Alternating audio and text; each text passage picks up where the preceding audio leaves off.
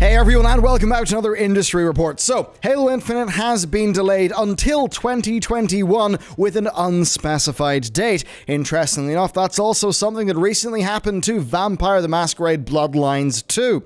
Now, it has been said that the Halo delay is for a multitude of different factors, including COVID-related delays and things like that, but I'm pretty sure we all know the primary reason given recent news. So, that's what we're going to be covering today, as well as what this means for the next console generation, because certainly in terms of competitiveness, this is a very, very large blow, unless Lockhart can end up being some sort of value play that ends up being successful for Microsoft, but somehow I am a little bit skeptical. Of course, today's show is brought to you by our Patreon, where we do the daily briefing every single day, so if you want dropped into your inbox the day's news for gaming, then check that out. Thank you to all of our supporters, and with that said, let's jump into the news. Alright, so Infinite has been delayed with multiple factors being cited. Apparently, it is not sustainable for the team's well-being, nor is it right for the game's success for Halo Infinite to ship in 2020. Now, obviously with this, a major factor is how poorly the game was received with its recent footage.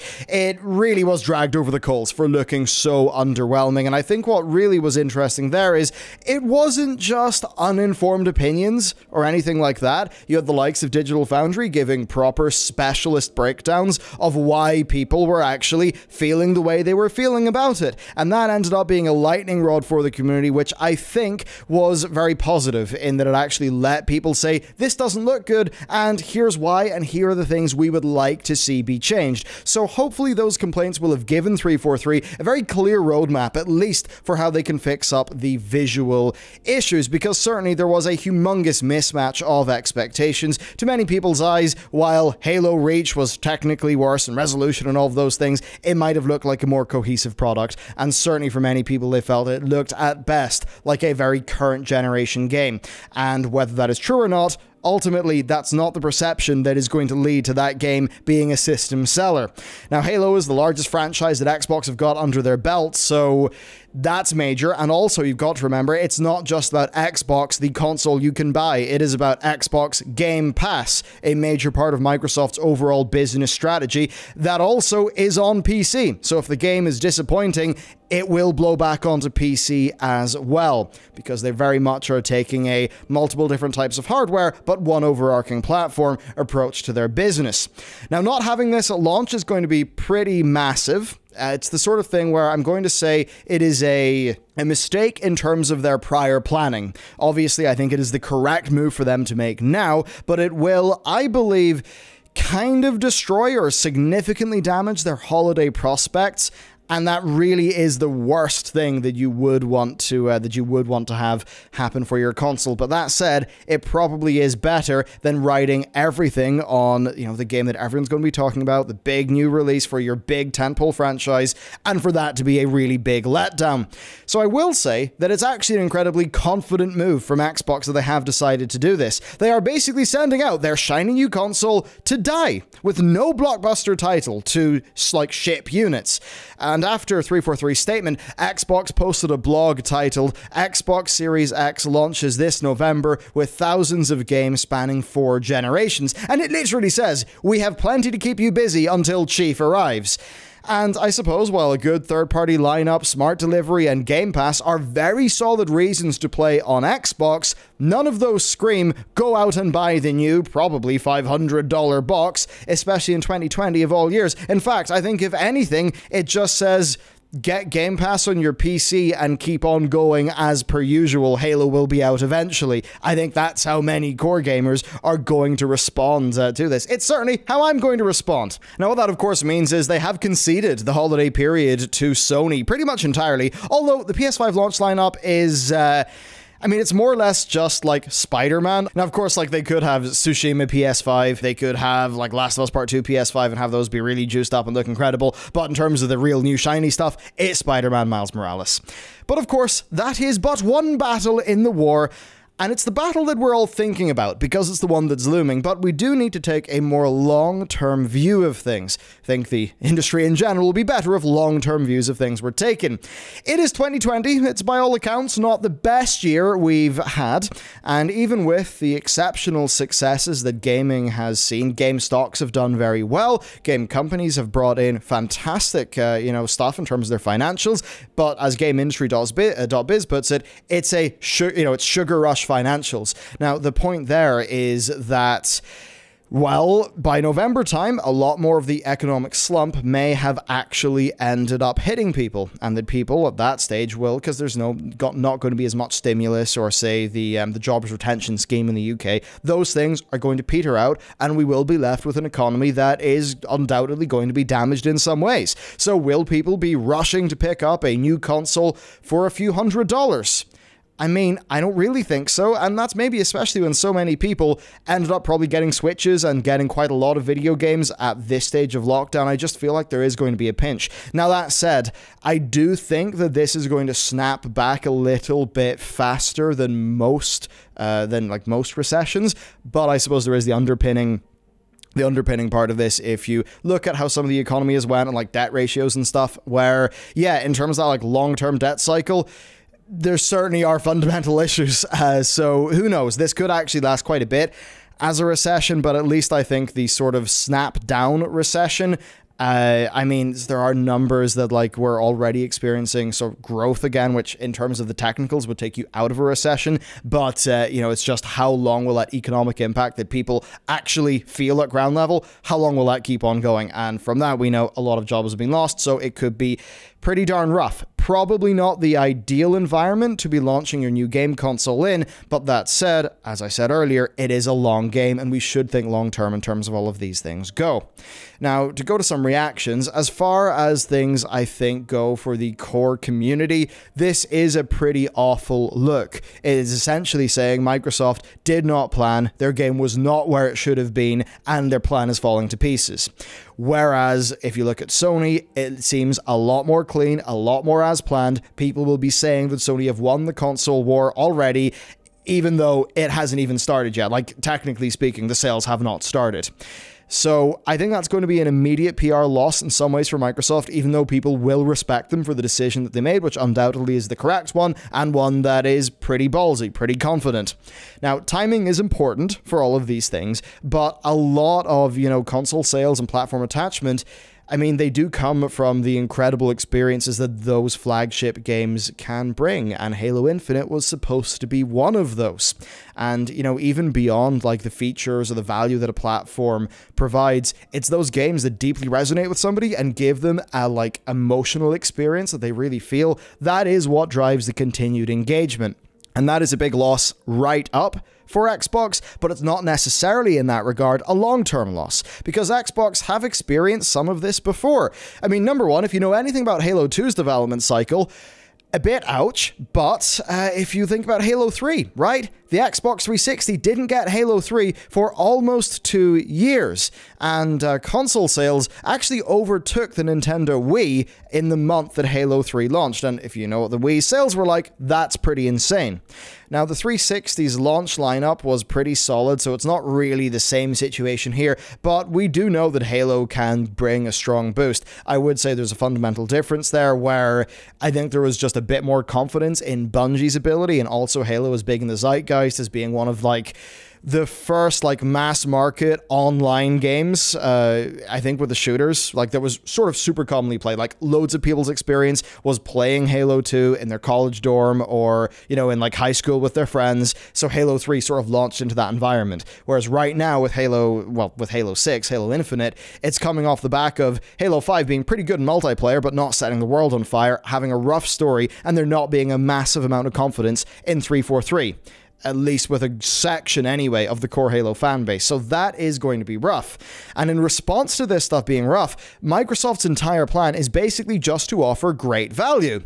And that's the sort of thing where it's not sexy, is it? I mean, people are already calling this the worst Xbox launch ever, and based on how Microsoft look in terms of marketing, I think people are broadly right there. It is not great, even though, in many ways, it's going to be fantastic value, because certainly if you have whatever your budget is, you're probably going to be able to get more bang for your buck on Team Microsoft with Game Pass than you are with Sony.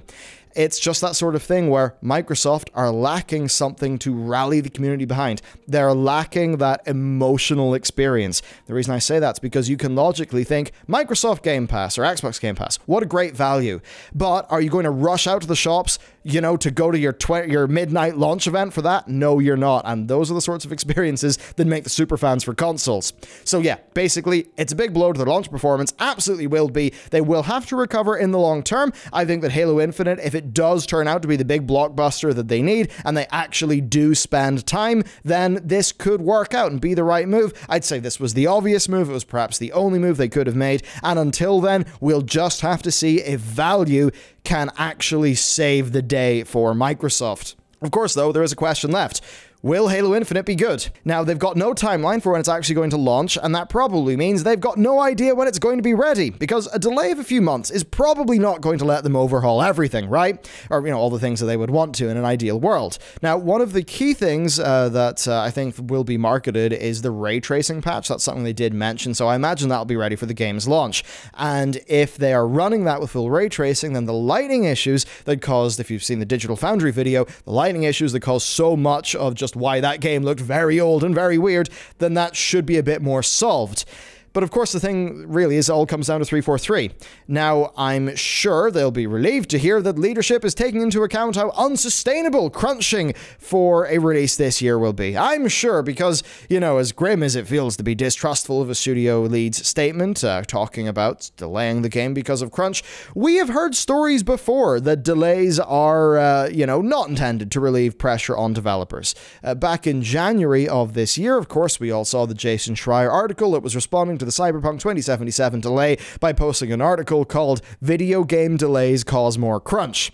And that's basically just saying that based on the people he talked to at a number of studios, delays almost never mitigated crunch. It was never, we have this amount of work to do, we're going to, instead of doing it in this amount of time, we're going to do it in this amount of time so that we can have a regular work day.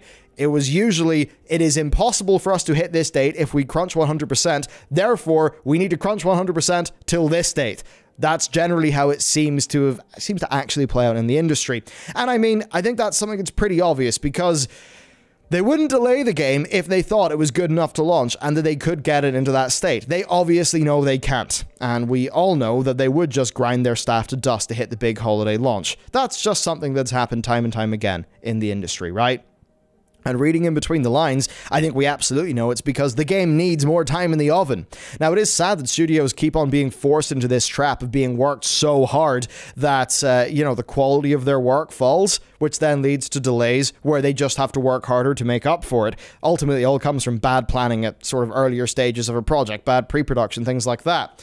So hopefully Jason, like, investigates 343, as we're pretty sure he is doing, and finds that it's better than some of us suspect. But I wouldn't put money in that, especially because just as the news broke, Jason did tweet an old Reset Era post that he made in February where, talking about if Halo Infinite would actually hit in 2020, he said, "Games that lose their creative directors midway through development aren't exactly going through the most stable productions." It's not a surprise, is it? That's something that, I mean, come on, everywhere we see that, you know what's up, right? And Halo Infinite did have that situation of creative director sort of going halfway through the project, and I would say, generically speaking, yeah, that's always a bad sign, I would say. I think it's rarely because everything was going spiffing. So that's probably what happened to Halo Infinite, and that is a little bit rough. And man, what I would give to know what that creative director knows, or what Jason Schreier knows.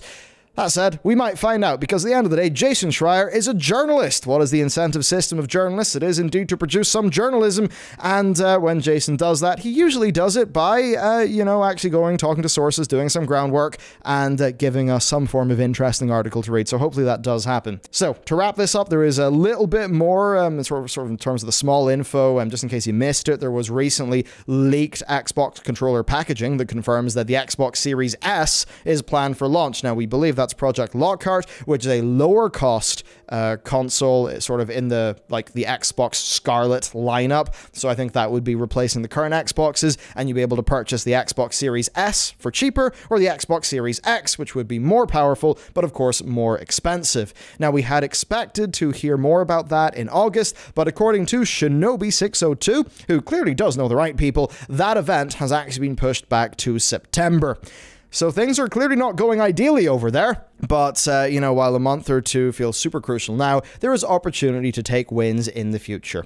Xbox's recent post revealed that the console is coming in November, but the shipments of controllers do not sell or display, or say do not sell or display before November 6th. So that's, I mean, you know, maybe it's what, mid-November, or, well, I mean, it could be November 6th is when they're actually, if it says sell or display, then I guess November 6th is going to be like our earliest date for that console coming out, which certainly is interesting. And I'll say this much, like, if you like Xbox Game Pass and you're in that Xbox family of games and that's where you are, yeah, upgrading to an Xbox Series X, like, it's going to be a beefy boy as far as a console goes, and it's going to immediately give you a pretty good experience. Ultimately, there's a bunch of sexy stuff here that's not panning out that well. Halo Infinite should be sexy. It's not that sexy. It's being delayed. We're all a bit sad about that, right? But if you're just playing your average game, and if playing that average game on more beefy hardware means 4K 60, or, you know, 1440p checkerboarded to 60, or maybe 120, as Phil Spencer has said, with a lower latency setup, then yeah, is that going to be the most newsworthy thing that people are going to make videos and articles about? No. But as a PC gamer who knows what it's like to upgrade my graphics card from you know, a low-end one to a mid-range one and then up to a high-end one, yeah, turns out with a pretty average library of games and no humongous blockbusters, upgrading my hardware can give me a better experience. So if somebody knows they're not particularly interested in Team Sony, I think there still is going to be a market there for the new console. I guess at the end of the day, it's a question of how many Xbox console gamers are interested in a more premium experience. Will those people have moved over to PC, or is it truly the case where they want both that premium experience and the convenience of a console? So who knows? Maybe the Xbox Series X is going to be a fantastic purchase, but it's just a question of how many people will be a great purchase for. Hard to tell. Of course, I'll try to get one on release day. Same for all of this stuff, so we can, you know, review and let you know what's up. That's it for today's video. Bit of a discussion of Microsoft's strategy. Let me know, what do you think? Which team are you leaning in this current lineup? Are you just like me, in the middle, being like, I am on PC, I shall get all of these Microsoft games, and maybe Sony will give me some too, which is a decently happy position. That's it for me. Thank you for watching today's video, and I will see you next time.